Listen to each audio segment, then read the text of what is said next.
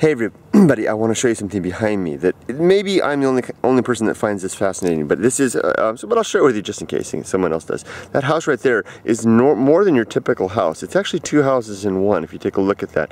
To the one side there, the darker old house, that's the old house, probably from the mid-Showa period, probably about the 1950s or something like that. Maybe older than that. It could be quite a bit older than that. And then they did you can almost see how it's half a house. And then they did a reform on it, which is what they call a remodeling job here in Japan. They call that reform, and they built that second part right there. They may have demolished that part of the house and built the new part there, or they may have just built over the top. I see that sometimes. This is quite common in Japan, where they'll only redo half the house, sometimes keeping the first half of the house, the old half of the house, kind of comfortable for the old folks. You know, how the old Japanese style mats and stuff like that, and then do the other side for the young family who needs the conveniences of the modern kitchens and stuff. This reform was probably done at least 30 years ago. So this is not, I can't say that's an old and new, that's an old and not as old.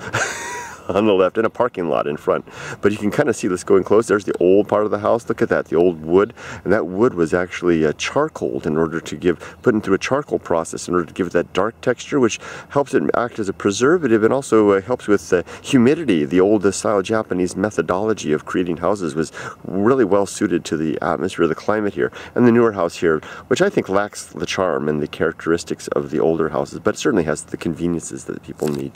You can see this going on now with lots of people building brand new houses in that double fashion. My daughter's friend did that recently. That is wonderful. 100-year-old farmhouse. They cut it right down the center. One half for the old folks, one half beautiful modern place for the new. They've even got a little Shinto shrine on the property. It's an amazing place. I ought to make a video there someday. Take care, everybody. Thanks for dropping by to see.